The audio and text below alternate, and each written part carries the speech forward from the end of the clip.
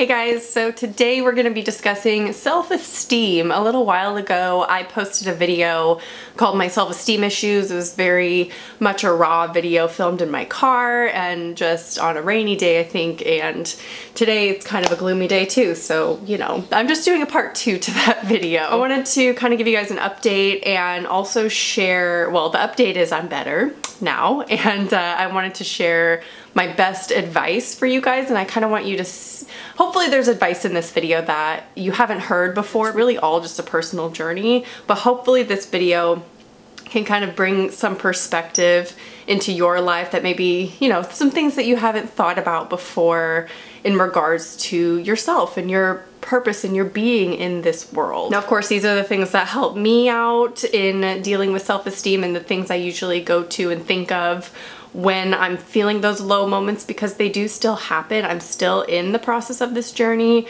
I think as you get older, you gain more perspective about what's really important.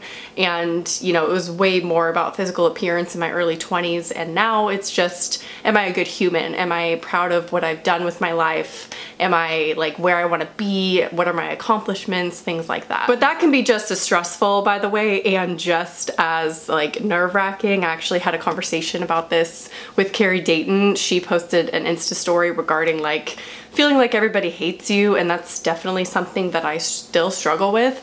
Thinking, am I a good enough person? Am I a good enough friend? Am I a good enough girlfriend and daughter and things? And like, am I really a good person?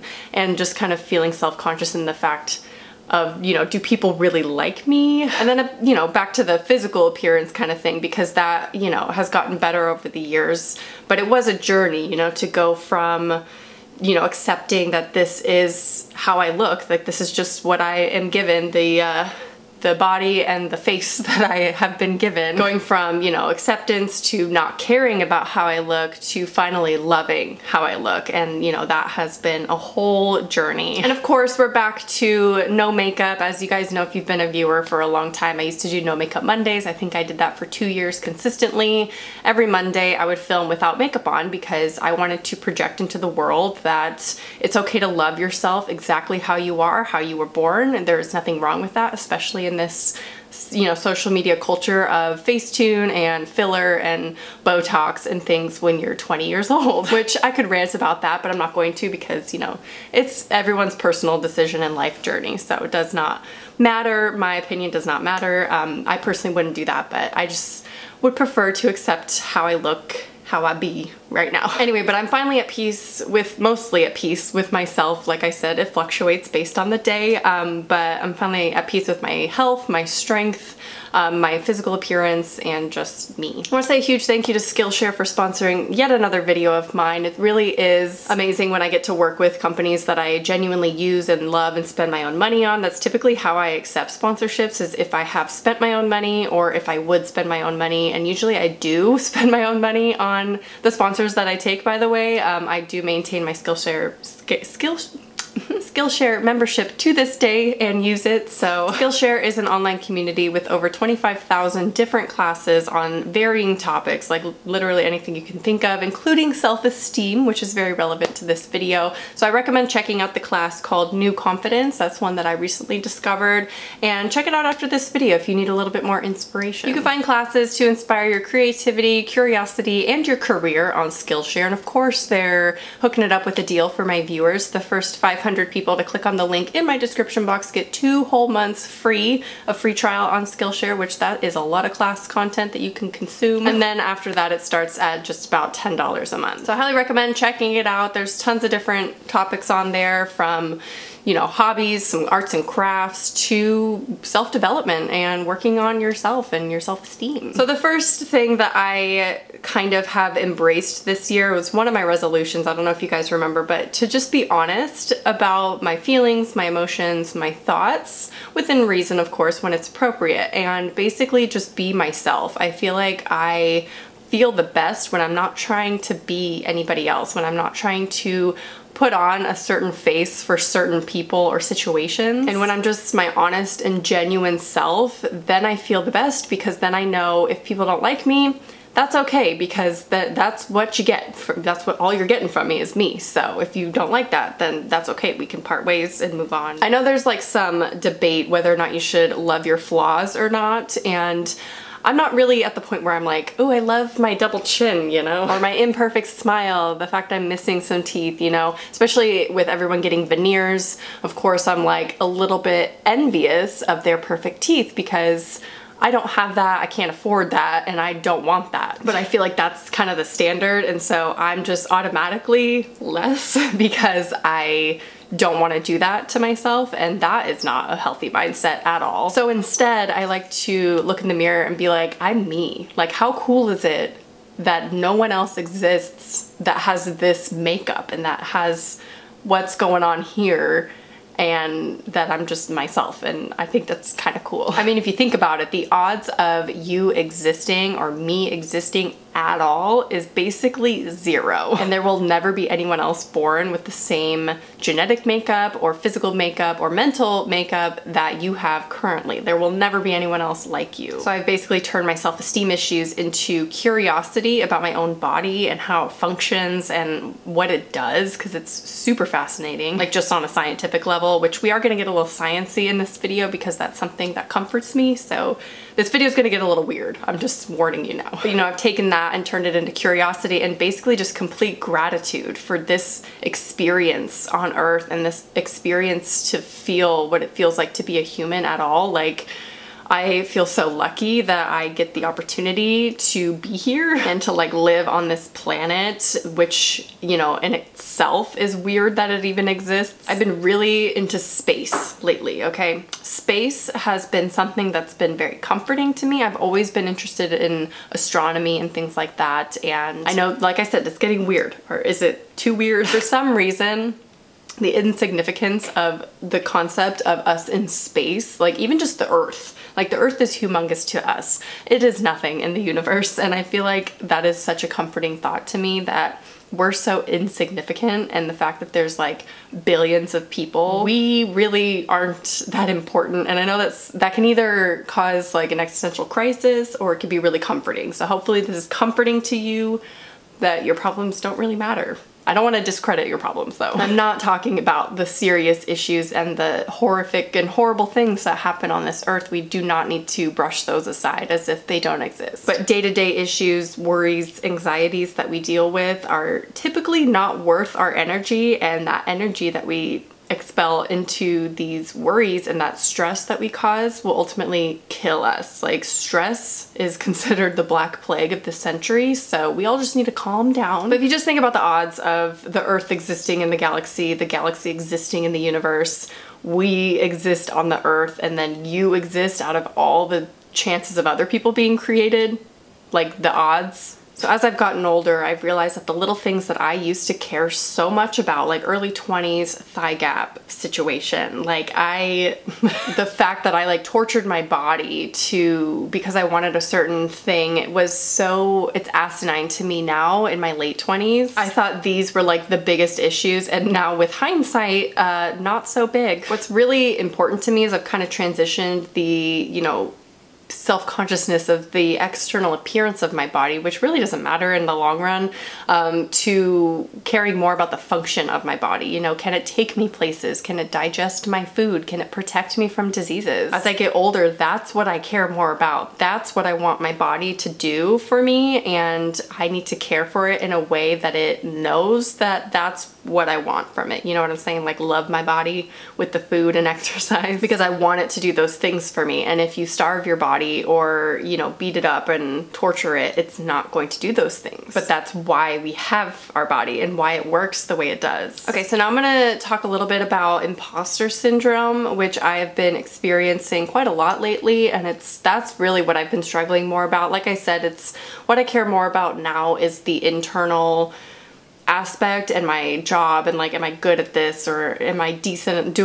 do I deserve the things that I have, kind of thing, you know? And we know that comparison is the thief of joy, but we all compare. And I really do feel like in 20, 40 years, we're gonna see some scientific data that supports the fact that social media is causing all this anxiety, especially in young people, because they don't have that perspective yet to know what's really important, and that just because you don't look like someone on social media, that doesn't make you ugly or make you bad. Different does not mean inherently bad. I know we're always told to celebrate our differences and our uniqueness and things like that, but I've never really understood that until my age now, until like this year, where I'm like, you know what, it's cool that I exist like this, that my DNA was created to be like this. Like, what are the odds that I would get this genetic makeup? So I just, you know, come to appreciate what I have instead of thinking I need to have what other people have or get this plastic surgery, which again, not dogging on plastic surgery because you can do whatever you want to yourself. But I think we should still appreciate our bodies and love them for what they do for us and what they are. As a YouTuber, I'll talk about the imposter syndrome a little bit. So as a YouTuber, I kind of compare myself to other YouTubers, and that is a slippery slope because I have never thought that I was good enough for the amount of subscribers that I have. And then I see people with less subscribers than me, and they're just way better at their job than I am. And I'm like, why do I deserve that? And they don't. Like, why don't they? We should like switch subscriber count, you know? And I always have thought that. But me thinking that, oh, they're better at that, that's not necessarily accurate. We have different styles. Like, just because I wish I could be like them doesn't mean I can go and copy them, because that I shouldn't. Just because we have different vibes in the video doesn't mean that one is better than the other. We have different styles and different opinions, and that's okay. You know, we constantly are seeing the standards of everything change, not just standards of beauty, but standards of everything, of content, of, you know, everything, and they're constantly changing, and we always feel like we're not changing and we don't really fit in any of these beauty molds that are crafted on social media. But that's okay. It's okay to not fit into any of these trends or standards or anything. So today is actually my 30-day meditation in a row. I've done it for 30 days straight now. My previous streak was 12 days. So I'm really picking up the pace. I've been meditating for probably 3 years now at this point, on and off, obviously not every day. 30 days is the longest I've gone every day. And something that I've really learned in the meditative journey, sorry, I'm still getting over being sick, so my voice goes out really easily because I'm talking so much. But one of the biggest things that I've learned in meditation is to be my own best friend and to treat myself with love and compassion and to be there for myself, because no one else is really guaranteed. That sounds really sad and negative, but as you get to adulthood and, you know, as you grow, you need someone to be there for you. So why not be that person for yourself? You know, as children, we're nurtured by our parents and family members and things. But as we grow, we don't need that nurturing anymore, but I still think that we need some kind of nurturing. And so it's important to be there for yourself and to treat yourself with compassion and not beat yourself up, because there are going to be people in the world that will do that for you. So focus on your good qualities, your strengths, your talents, and things that make you different from the world, even if it's just your existence, because that alone in itself is a miracle. So I think the reason why the type of self-esteem that I get wrapped up in now, which is, am I a good person? How do people view me? Especially the people I care about, you know, and in the YouTube culture, the comments that really bother me are the ones about me and my humanness and my personal traits and personality and things like that.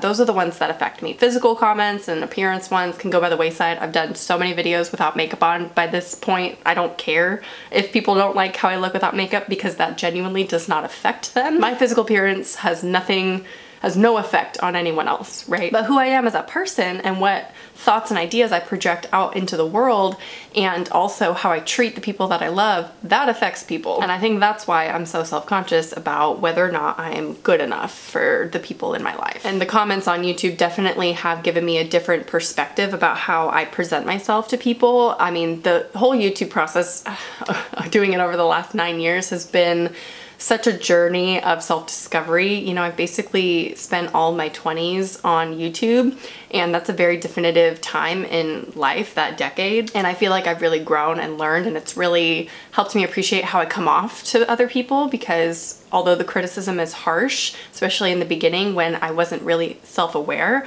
now I understand how I come across to some people, and I try to do better, not only on YouTube, but in my personal relationships. Now, I'm not religious in any way. I am, in fact, an atheist, but there is something about the Buddhist take on poor self-esteem that I thought I would share that really resonates with me. It says, "This agitation is vain. It does not change the past, it does not change the future, but only makes the present miserable." Which is so true. When we're thinking so negatively about ourselves, we're really, really hyper-focused on ourselves and our physical appearance and our imperfections and everything about us, but is it really always about us? No. You know, I think the key to self-esteem is to recognize that the world is not always about you. It does not revolve around you, and that's a really humbling, comforting feeling, because the world's eyes are not on you. Like, people generally, I say genuinely and generally, both work, don't care about you. And to me, that's comforting, because we are just small, insignificant animals on this earth. And when it comes to what other people think about us, generally, of course, I still deal with this. And we should care to an extent, especially the people that love us. We should care about what they think to an extent. How many times can I say that? But generally, people aren't looking at you. They don't care. They scroll right by. They just don't care. And that gives you so much freedom to do whatever the heck you want to do. You know, embrace this only opportunity that you will ever have on this earth. You will never get a second chance at a life like this. Like, it's never gonna happen. The odds that we are even here are zero. So embrace this opportunity and realize that there's so much more in life, or more to life, than looking beautiful or looking as perfect as the girls on social media, or with perfect outfits, perfect bone structure, with fillers and things like that, and Facetune and all of that. Like, that to me is just, those things just don't matter. And if they want to do that, cool. Doesn't affect me, right? I mean, it does affect people in general, because it makes people think that they need to do that because everyone's doing it. So might as well hop on the bandwagon, right? Well, wrong, because I think we should just embrace our own life and do what we want to do, and embrace our uniqueness and differences, because we'll never be like this again. We'll never get this opportunity again. And I 100% credit my renewed self-esteem to space.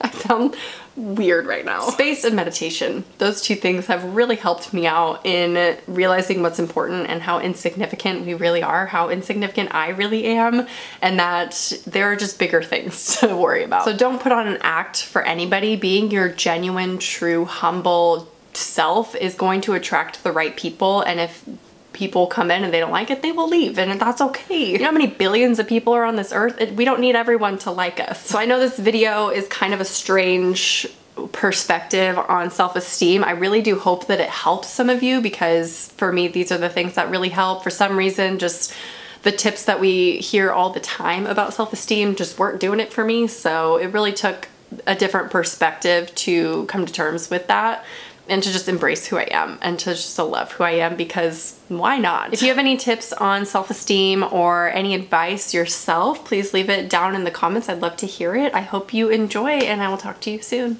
Bye.